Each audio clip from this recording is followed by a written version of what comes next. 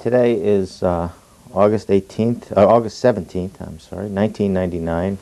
We're here at the University of Miami with Justice Gerald Kogan. I'm Philip Gerson.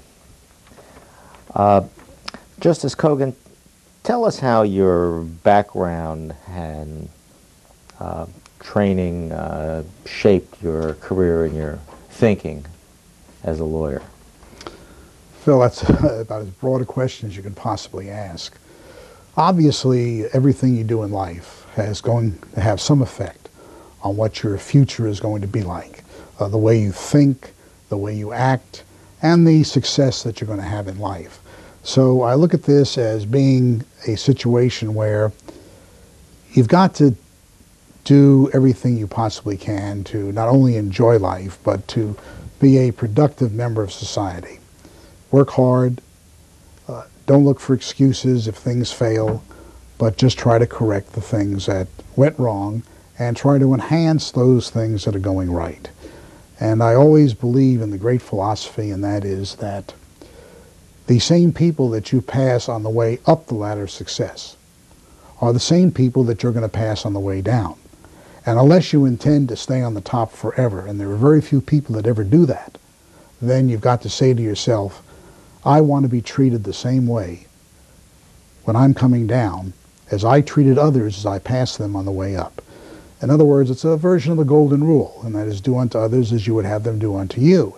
Unfortunately, there are a lot of people today who pervert that and say you do unto others before they do unto you. But I don't believe that at all. I think that in your life you must treat people in such a way where you yourself would want to be treated. So in other words, if I'm a judge sitting on the bench, say in the trial court, I would treat the attorneys, the litigants, the jurors, the witnesses, court personnel in the same way in which I would want to be treated if I were in their position. And I find that's always the key to success, because people basically want to be treated as human beings and want to be treated in a fair manner. And I think when you do that, then that's one of the keys to success in life. What we're interested in this series is professionalism, and that philosophy that you just expressed sounds like really the heart of professionalism. How do you relate that to the concept of professionalism? Well, let me go back. I remember when I was a teenager, I was working at a hotel at a summer job. And the working conditions there were less than desirable, and a lot of people were quitting and leaving and everything else. And I remember calling my dad one day on the telephone and saying, you know, the conditions here are very, very bad. I'm just going to leave this job. And he said to me, oh, no, you're not. He said, you promised those people up there that for this summer you would work up there, and you knew some of the conditions under which you were going to work. He says, and it's not fair to them for you to leave them in a lurch at this particular time. He says, I don't care how bad things are supposedly up there, you're going to fulfill your obligations under your contract. And that stayed with me, I think, throughout my life. And that is, if you make a commitment, then by God, you have to stay with that particular commitment. And consequently, I think I really patterned my life that way. I've been in situations where others have quit and given up. But since I've had the obligation, I've stayed with it to do what I think is the proper thing to do. And I think when you talk about professionalism, that's what you're talking about. In other words, what's my job as a lawyer? My job as a lawyer, if I'm representing an individual, is to represent that individual within the ethics and within the law as best I possibly can. And to do anything less for that person is not to be professional. And consequently, that's always been my philosophy in life. Is there a difference between professionalism and ethics? I like to say no. I think that people try to make a distinction. And they try to make a distinction by saying, well, you know, if it's not governed by the rules of conduct governing judges or attorneys, you know, then okay, you can slip around here or slip around there, as long as you don't directly violate any of those ethical requirements. To me, professionalism means, you know, more than that, although it encompasses the ethics. And that is that it's not just what the canons may prohibit you from doing.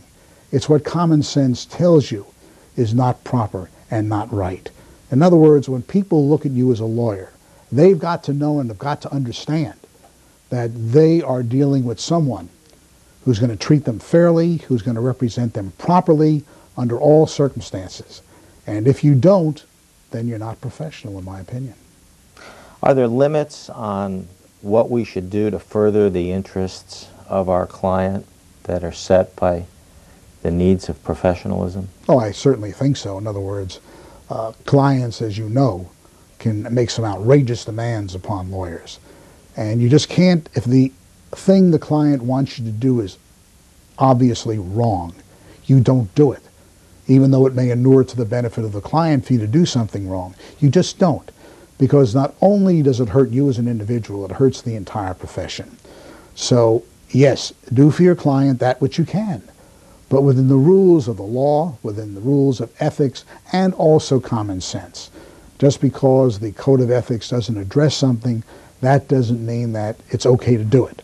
Because common sense will tell you, no, that's just not right. And consequently, that's always been my philosophy. Do lawyers owe a higher duty to the profession than to their clients? I think by representing your client in the way that I've discussed with you really elevates the lawyer to the highest standards of the profession. Because if the lawyers act in that way, then I think that they are doing the profession a very good service. Is it acceptable for lawyers to be motivated by a desire to make money? Well, I think obviously all of us have to pay bills. And consequently, it's necessary that we be somewhat financially successful in our endeavors. But I think when you decide that the quest for the almighty dollar is the only purpose in practicing law, then you're in my opinion, the law profession for the wrong reasons. We are basically a profession that gives service to the public. Let's face it, the average citizen does not have the know-how to navigate their way through the legal system, whether it be in drawing a will or a contract or a real estate closing or being in court during a trial. We as the profession have the training and have the responsibility to be able to guide them successfully through that particular system. And consequently, I think that is the greater good.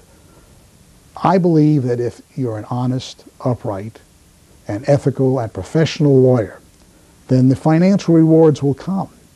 Now, there are some of us that may have to say, well, I can't make all the money in the world, doing, what you're just saying I should do. But my philosophy is then scale down, the standard of living. There's nothing that says that every attorney has to drive a Rolls Royce or a Mercedes or live in $1 million mansion by the sea. There's nothing at all that says that. I mean, you can drive a Chevrolet, you can live in a very nice home, and you can go to Europe, maybe once a year if you want on vacation, but yet at the same time, not making the almighty dollar the necessary ingredient of success in law. I think too many people say the more money you make, the more successful you are. As what? As a moneymaker or as a lawyer? And I think as a moneymaker, yes. As a lawyer, no, unless you're giving the service within the realm of professional responsibility that we've talked about. Do you think that the members of the profession give enough of their time to the public good for goals that are not related to making money? Oh, I think many of them do, and I think you and I both know that. We just see the number of lawyers that participate, in government, number of lawyers that participate in charities and lend their time and their efforts to really doing public good. I'd like to see more of us doing that, but I think that as a profession, we do a very good job, and I'm very proud of my fellow lawyers and what they accomplish in society and the way they help society and not for financial gain. I know a lot of people say, well, you have to join all these different organizations because that's how they're going to bring in clients. Well, I'm not so sure how many clients these contacts really bring in. And quite frankly, I think most lawyers really look upon this as being an opportunity to serve their community as opposed to a moneymaker for them. It seems that lawyers have, over the past 30 or 40 years, lost some of the public's respect. What can we do to earn it back? Well, I think there's always going to be a certain amount of controversy dealing with the legal profession. After all, we are an adversarial system, and if you're involved in, say, litigation, there's a tendency to blame the lawyer on the other side, and in some cases, blame your own lawyer for your having lost the case. This, of course, by the very nature of our system, we can never overcome. However, I think, and I'm a great believer in this, that pro bono work is an excellent way for lawyers to enhance the vision of the profession. In other words, we're not a greedy bunch of money-grubbing individuals, but we are people who are out there for the purpose of serving our clients first. And the financial rewards are really secondary and should be. I think if we dedicated more of our time in that regard, we'll be a lot better off. Is there anything that you can think of which we can do to reshape the media's portrayal of us? I think through good deeds is the only way you're going to do that. You know, I often told clients in the past and other public officials that unless you have a newspaper or a radio or TV station, there's no way you can fight the media. So I think, and for the most part, it's been my experience, and I've had a lot of contact with the media through my career, that if you're honest and above board with them, and you don't give them the idea that you're hiding anything, the story more than likely is going to be favorable. And I know that's hard for a lot of people to understand, but you do have in the media, as same as you have in any other profession, those individuals who want to do a good job, who want to do a professional job in their profession. And I think when you have a meeting of the minds and they can trust you as a human being and as an individual, then I think our profession is going to be a lot better off. I applaud, for example, Edith Osmond's attempt during her administration as president of the Florida Bar to spread the word about how lawyers are, in fact, an honorable, responsible profession. And we are. And I'm not just saying that because I'm a lawyer and I've been a judge, but from what I've observed. I think the average lawyer wants to do what's right and wants to act in a responsible manner. As a matter of fact, the Commission on Professionalism, which I had the privilege of signing the order creating that at the request of the Florida Bar, was an indication that the Florida Bar was willing to indulge in whatever activity was necessary to enhance the perception of lawyers as being professionals. And this came as a grassroots effort through the lawyers themselves, which really is to their credit. Do you think it's been effective in improving the standards of professionalism in our state? I think it's made lawyers more aware of their duties and responsibility as professionals. Now, whether or not it has yet reached the point where it has an impact upon society's perception of lawyers, I think it's still early to tell. But we should know, in the not too distant future. Over the many years that you've served as a jurist, both at the trial and the appellate levels, how has your thinking changed? Would you describe the maturity of your thinking over this span of years? Well, obviously, unless you're completely unaware of what's going on around you, naturally, you're going to mature and your philosophy is going to change. And I think that as we're very active in our law practices, sometimes we lose sight of, the professional responsibility that we owe. When you're on the bench, you're able to sit back a little bit more and really look at this and study it a little bit more and begin to realize that there are ways in which perhaps we could have changed our behavior on the way up. And I look at life as always being a learning process. When you stop learning, you're dead. And I would rather keep on learning. How can technology help foster professionalism?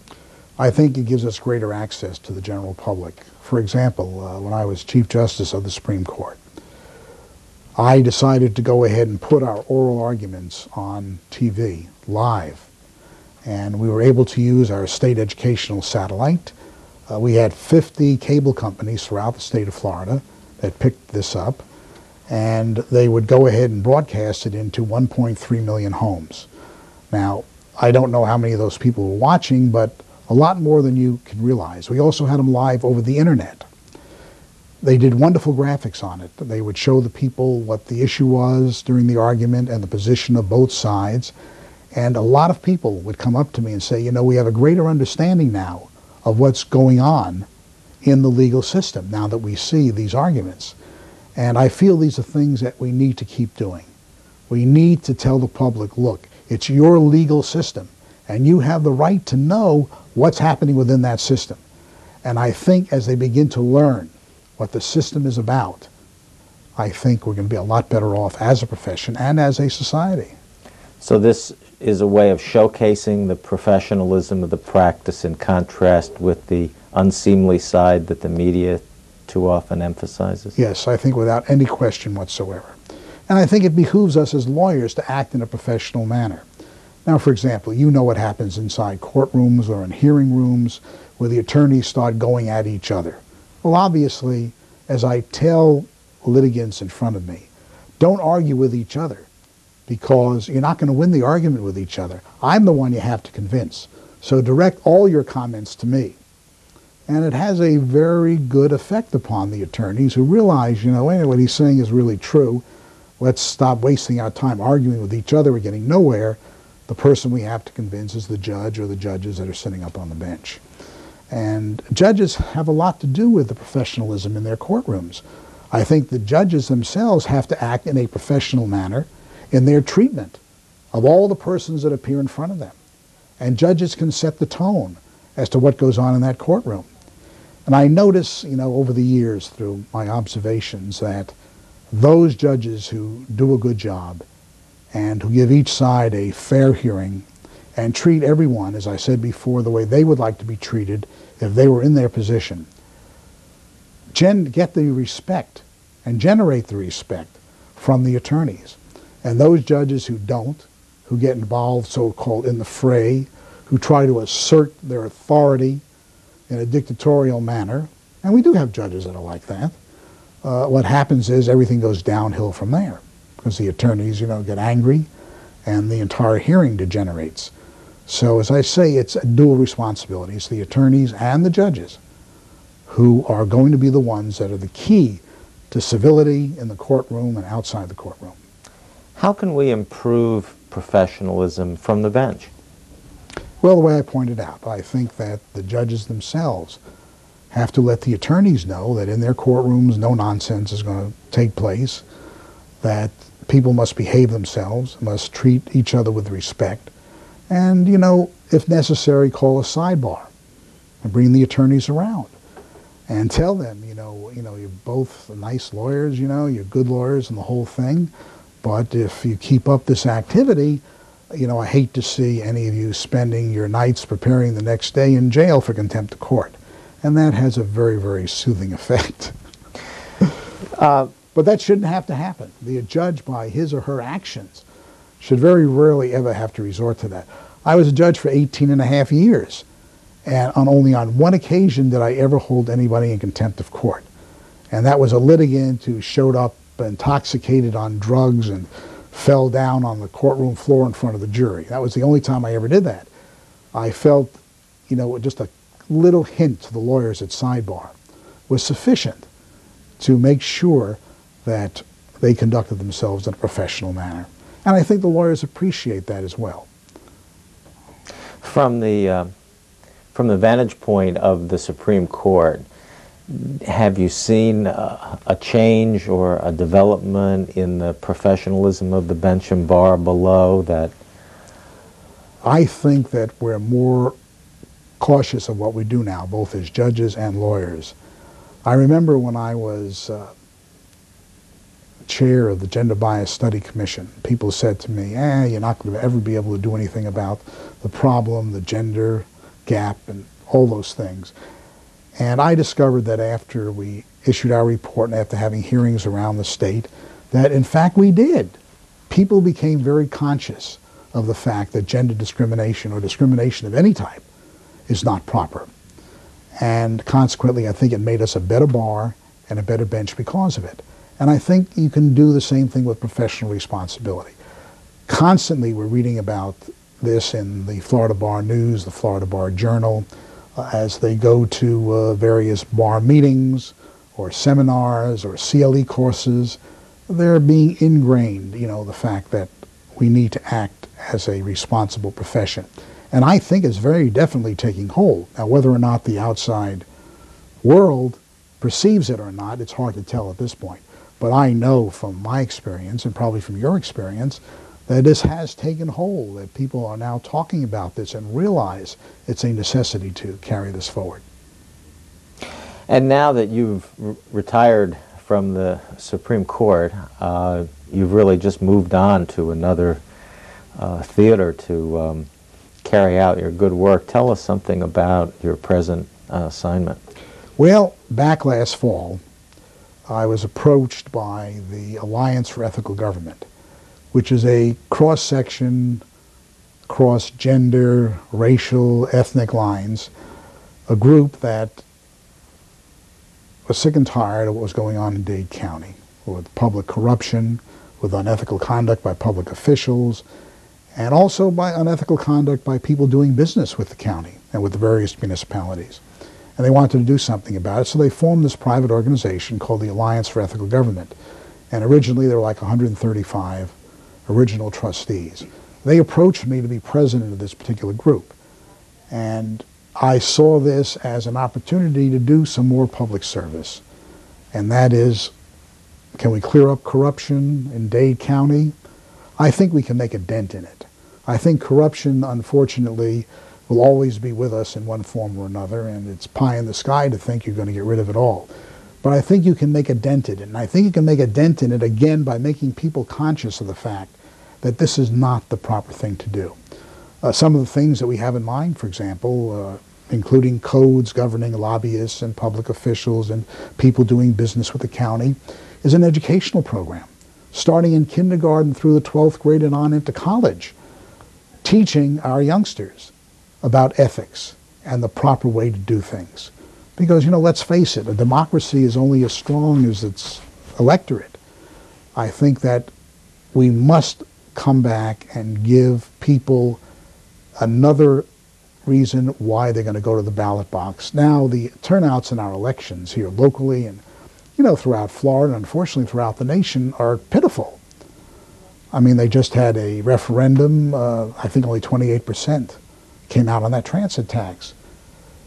People have to be informed as an electorate, and they have to realize that even though they may only have one vote, that that vote can count if everybody en masse gets out. But if you sit back and you're apathetic and you don't get out and vote, and you don't try to do something to improve the situation, it's like an open wound. It festers and gets worse, and gangrene sets in, you know, and then you have to amputate. We don't want that to happen. So while we cannot ever say for sure that we're going to eliminate all corruption, we can at least say that more people will begin to realize that that's not the way to do business. That all we're doing is hurting ourselves, giving ourselves a horrible reputation, and just harming the moral fiber of the community. And you don't want that to happen. My wife and I have lived 52 years in the state of Florida. And with the exception of the 12 and a half years in Tallahassee, the rest of that time, 40 some odd years, were spent here in Dade County. I went to high school here. I went to undergraduate and law school here. So I take a lot of pride in this community. And I want to see us succeed. And I think we can succeed if we all get together, regardless of our religious, our ethnic, our racial, or gender. We can certainly do something about it. What can the role of law schools be in fostering professionalism? I think that's the key. I think from the very beginning, and most law schools do this, they have right up front for the incoming freshmen a program dealing with ethics. I know the University of Miami does. Tomorrow morning, I'm going up to Nova University to speak to their freshman class about ethics in the profession. Dean Harbaugh has put together an oath that I administered to the students up there, wherein they pledge to follow the professional rules of ethics, that conduct themselves in a professional manner, etc. In other words, right from the very beginning, letting them understand. Instead of giving them a course in their senior year on ethics or professionalism, just highlight this all the way through. And what's your opinion of mentoring programs for young lawyers? I think that's absolutely essential. I remember when I graduated from law school that there wasn't a mentoring system. We had very few large firms. It was very, very difficult in those days for a young lawyer to get a job in Dade County. As a matter of fact, it was almost impossible to get one. Most of the time, you hoped that some lawyer would give you the back broom closet in his office in order for you to do some work in return for that. But there wasn't really a mentoring system. We now have more of a mentoring system, but it's necessary. You have to work under the guidance of someone who has been around and can help you avoid the pitfalls that very easily you can fall into when you don't have that experience. You can graduate summa cum laude from law school, be editor of the law review, but yet don't have the foggiest idea as to what your professional responsibility is when you're out in the legal profession. Mentoring has a lot to do with helping you along. Do you think that a formal mentoring program by the bar would promote professionalism? I was the chair, along with Alan Sundberg, of the Bench Bar Commission, which was set up again by the Florida Bar in conjunction with the Supreme Court. Many of us advocated an internship system like the doctors and dentists have. And we advocated that because we felt that lawyers graduating law school were ill-prepared really to go out and practice law. There's a standard joke, the law school graduate comes in, the first day on the job, the senior partner says, now take this on down to the courthouse and file it. And the first question out of the young associate is, where's the courthouse? So we've come a long way since that time. I mean, this was true when I graduated almost 45 years ago. Fortunately, it's not that way today. And a lot of it is because of mentoring. A lot of it is because of the coursework within the schools, the clinical work, where students are more aware now of the actual practice of law, not just the academic side. And I think that this is absolutely essential in preparing lawyers to go out and practice law. I know from prior speeches that I've heard you make that you have some very strong views about the Supreme Court and the future of the Supreme Court and the death penalty, and we may be getting a little bit off the track here, but since we're here in this setting, let me ask you if there's something you'd like to say about what you think the future of the Supreme Court should be. You mean in death penalty or just in general? I think the Supreme Court, of course, is the last bastion of hope for the average litigant. Unless you have a federal constitutional question, unless there's diversity of citizenship, you're not going to get into the federal court system. So for the overwhelming majority of litigants in the state of Florida, the Supreme Court is their last stop. I would like to see the Supreme Court be able to have one of these jurisdictions where you can actually reach down and take a case that you find is interesting and hear that case instead of the strict rules that we go by now looking for conflicts. And I think that's essential for the court to have that power. The court has, as the years gone on, taken a very strong hand in administering the court system.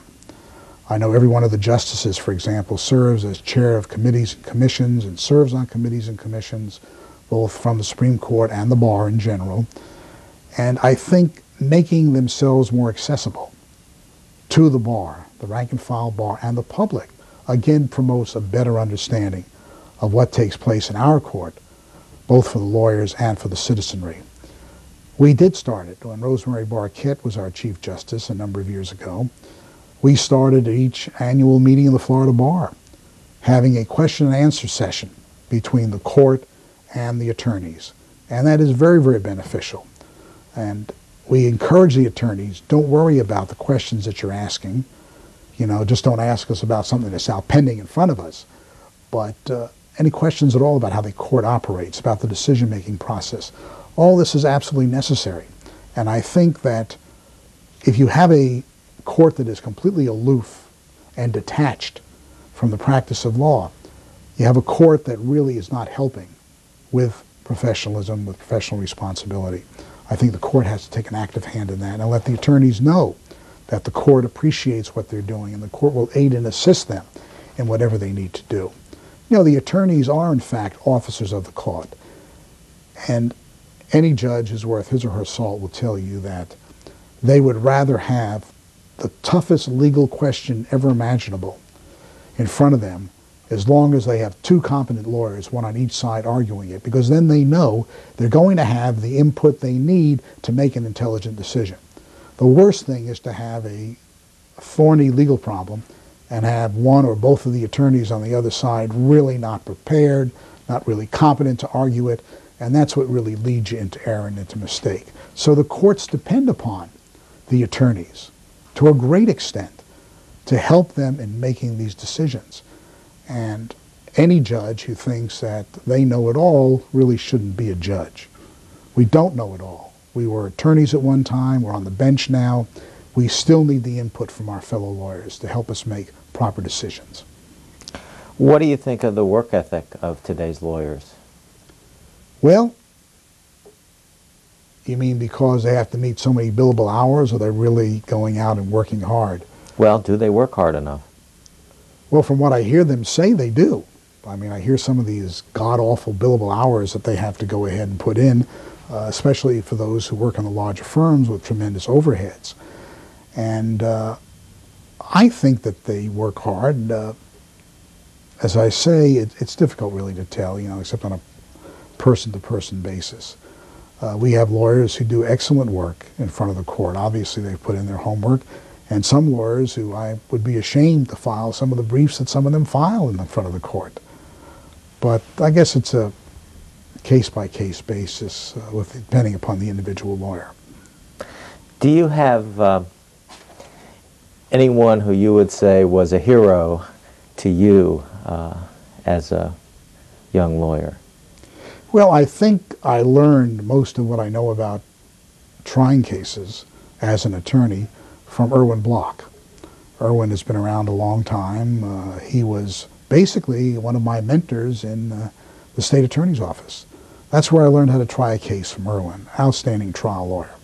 Erwin is still practicing today. Great guy, outstanding lawyer, without any question. As far as public service is concerned, I like Chesterfield Smith.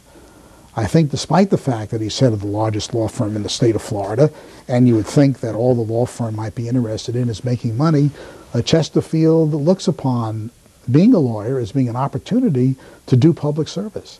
And he has. And he's gotten many lawyers in his law firm and throughout the state of Florida to give of their time and their efforts, you know, towards doing a good job to help serve the public, not only in law, but in also allied fields as well. So, but there are so many others out there as well, you know, that I've admired over the years who have done an outstanding job. But those two come to mind. Are there any jurists who stand out particularly in your opinion? Oh yeah, there are some very good ones. On our court, for example, two people that I really admired were Rosemary Barquette and Harry Anstead, who's on the court right now.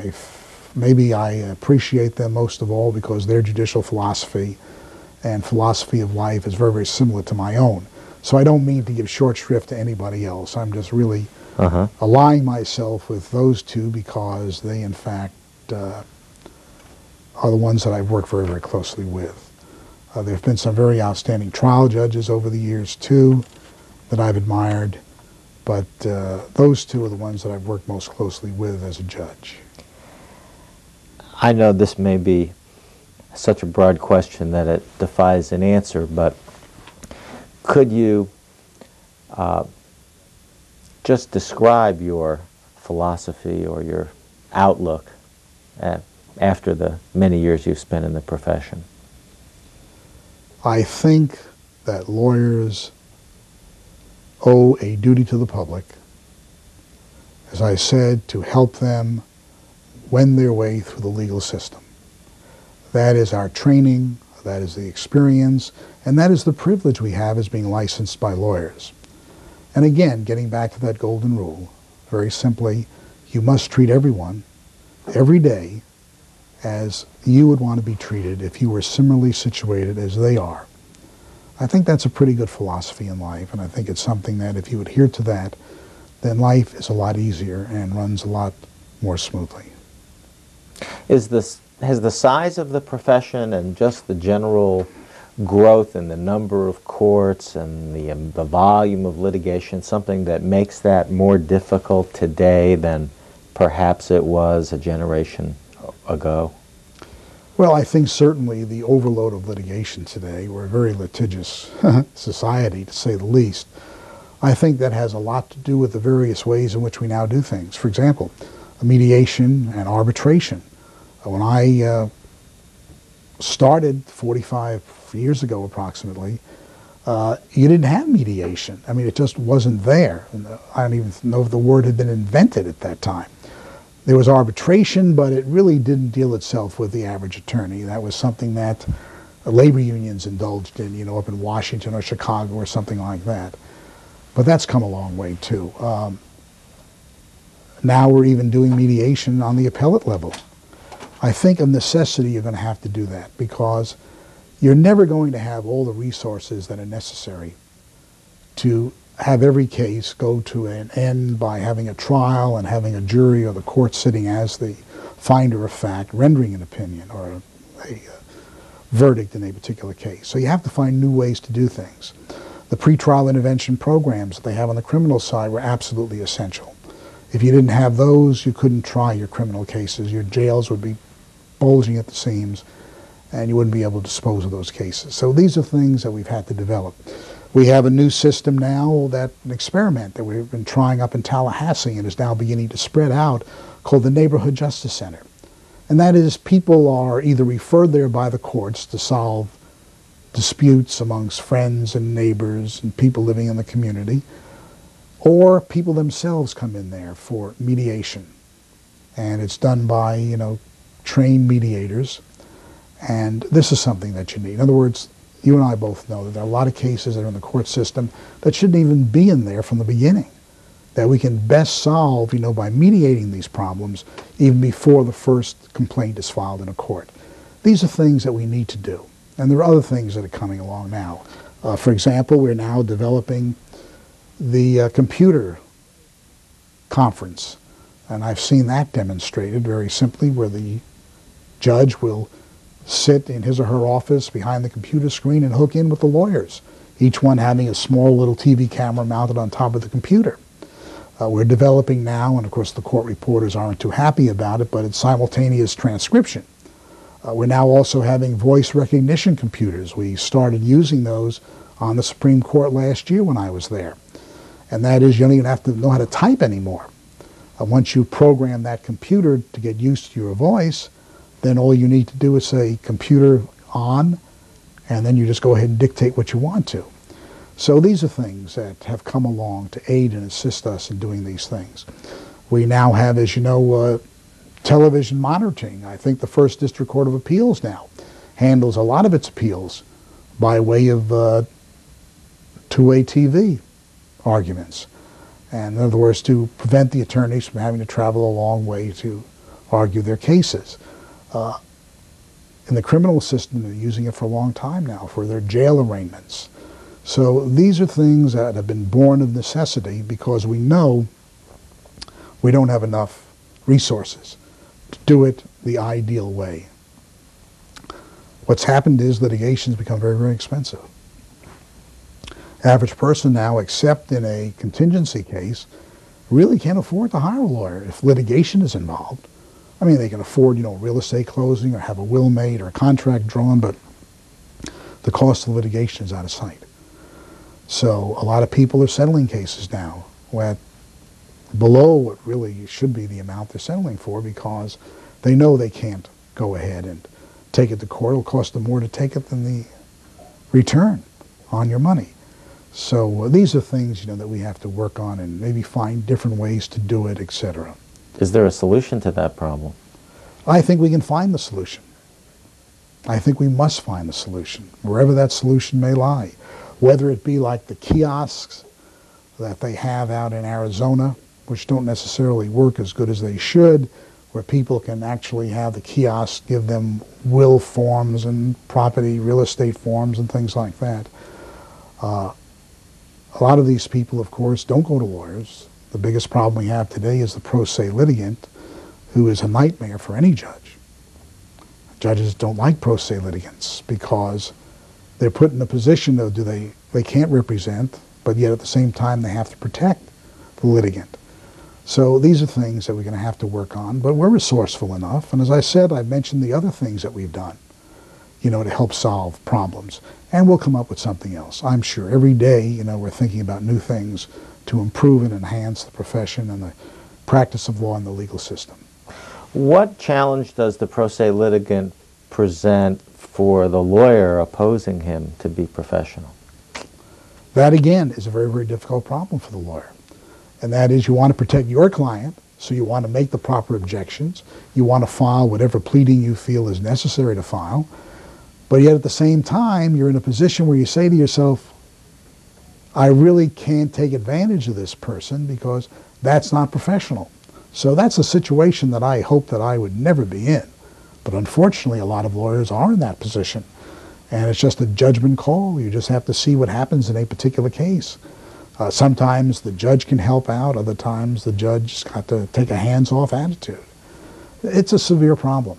We have in family law cases, in some jurisdictions, more than 60% of the cases have at least one pro se litigant. And that's really not the way it should be. Now, what the solution is going to be, whether or not we're going to have attorneys representing pro se litigants in the future, I don't know. A lot of the pro se litigants said they enjoyed their experience. If they had to do it again, they'd go in without a lawyer. So maybe even providing lawyers for them is not the answer because they don't want one. As we approach the millennium and a new century and a new era, what message do you have for the profession? Concentrate on what we're doing now to improve our image to the public. Be more professional in everything that we do. Realize that we're not going to sacrifice everything for the almighty dollar. That we are, first of all, a service profession to serve the public, and let's concentrate on that first. The financial rewards will come automatically, especially if you're a good lawyer, the word gets out, and people will come. But we need to do away with a perception, which I think is really wrong, that we are overall a money-grubbing, greedy profession, because I don't think we are. We do have those attorneys who fit that category, and they're attorneys that I wish, would change their ways or we would get out of the profession. But for the overall lawyers, I think, just keep on doing what you're doing, do an honorable job, be responsible professionally for what you're doing, and I think the rest will take care of itself. Plus, we have to honk our own horn. I'm a great believer in, you need publicity to show people what you're doing. Do you see an increased sensitivity from the profession to the needs and the goals of professionalism? Oh yeah, very, very definitely, especially in the last several years since we started our Commission on Professionalism. I think that was there all along, but attorneys just needed a way to express it. They needed someone to mentor them, perhaps, and I think now that this is catching on, and we discover that the vast majority of our members of our profession want to do things in a professionally responsible manner, and that's a good sign. Are there any other thoughts that you would want to leave us with in this interview?